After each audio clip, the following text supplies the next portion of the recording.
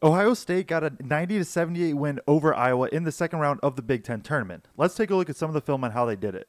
So Ohio State ended shooting 11 from 20 from 3, but they started 8 for 11 in the first half, and that was really the big reason why they were able to hold a lead at halftime. So we're going to go through a few of the plays, how they were able to get these looks. So Thorne's going to have the ball, going to have this initial screen here, more of a decoy just to try to set up the action. Also get this switch of Perkins off of Thorne and onto Gale. So now as they set up this empty side pick and roll, now he's going to have a little bit favorable matchup with Dix and Dembele. So Dembele's at the level here. You can see he's up pretty high. That is meaning that whoever is going to be low man is going to have to rotate over and kind of help on the tag here. The other thing to look at this, and it's just a really smart play from Devin Royal, who's been playing great lately, is he's going to just kind of dive in a little bit and then watch him as right here. So I'm going to rewind a little bit. Sanford is the one on him. McCaffrey's on Middleton in the corner. McCaffrey's rotated way over, right, because Middleton's weak side corner.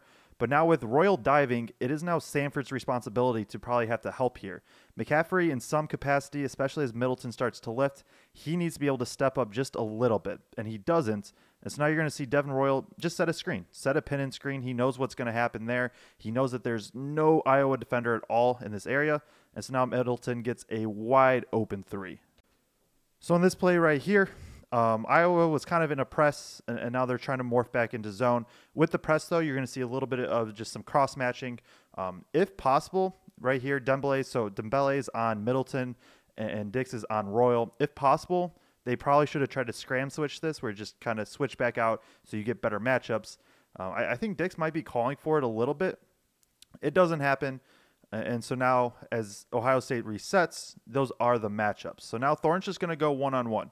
He's going to take Harding. He likes the matchup, so he's going to try to go at him. And you're going to see Dembele really peel in here and really show a lot of help towards the nail. The only issue with that is he's going to have nobody else to help on the perimeter, and you just can't really help off of a shooter like this, and especially that far in. You got to trust your guys down low, some sort of interior defense. It doesn't happen. Now it's a really easy kick out for Middleton. In this play early in the second half, Iowa is kind of in the 2-3 zone, or they're starting, and then they'll sometimes morph back into more of a man. And so that's what's kind of happening here. Really good job by Gale to get in the center of the lane, really just attack the middle and force from there. Iowa does a pretty good job of preventing an easy score and also an easy kick out from it, though. And so now as the ball gets kicked out, Iowa's kind of pointing, trying to figure out where they want to go. Off of this drive, you're going to see Dix is going to help on battle here.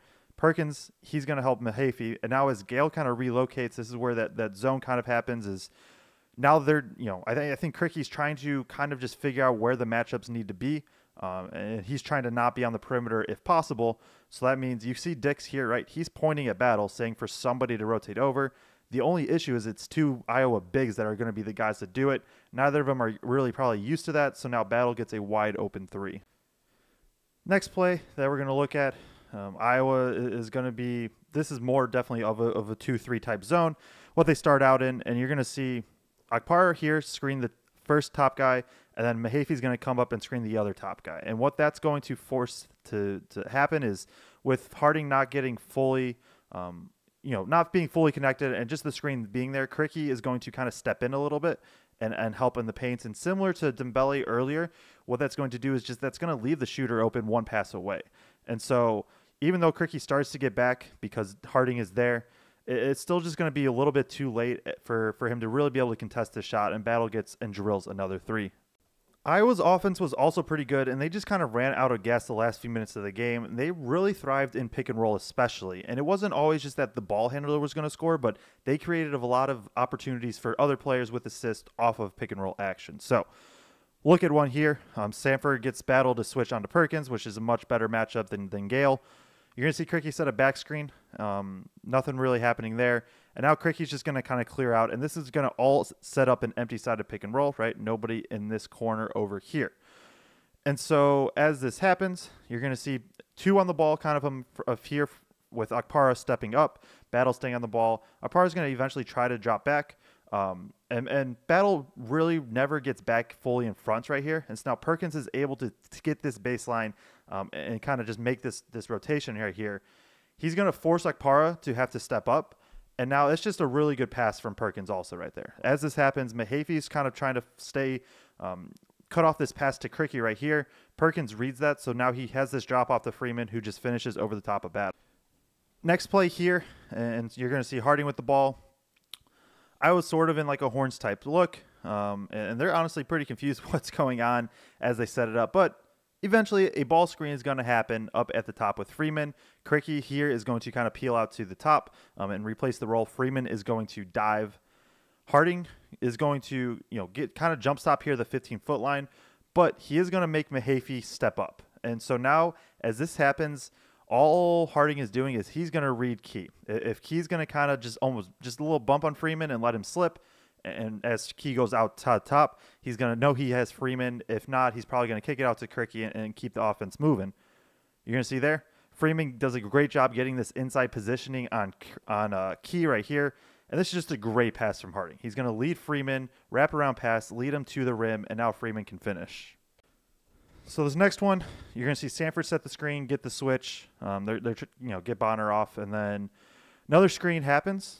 Now, as we rewind, Middleton's going to reach right here, right? He's going to reach for the ball, and it's a gamble, and that's just what it is, right? But it is going to eventually cost him because after he just opens up his hips completely.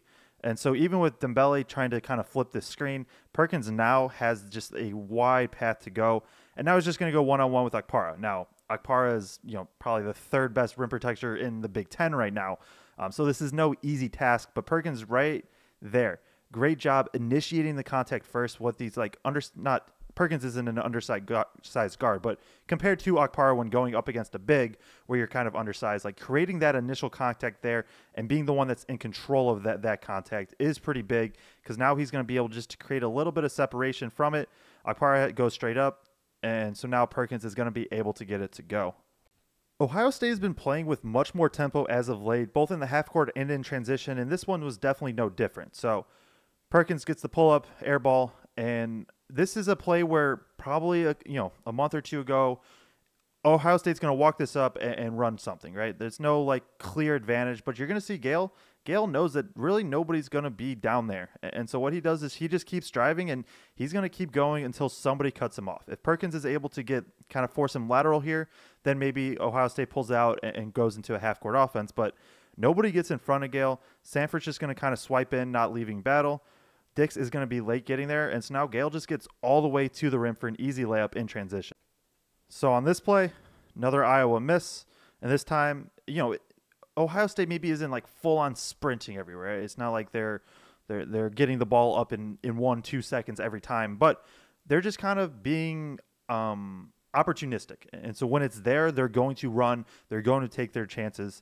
And so this one is just I think Thornton kind of knows this entire time he has Middleton. He's just reading Perkins. And with Royal being the one kind of rim running, that's going to drag Perkins in just enough where Thornton knows right here that Perkins back turn to Middleton. He's focused on Royal.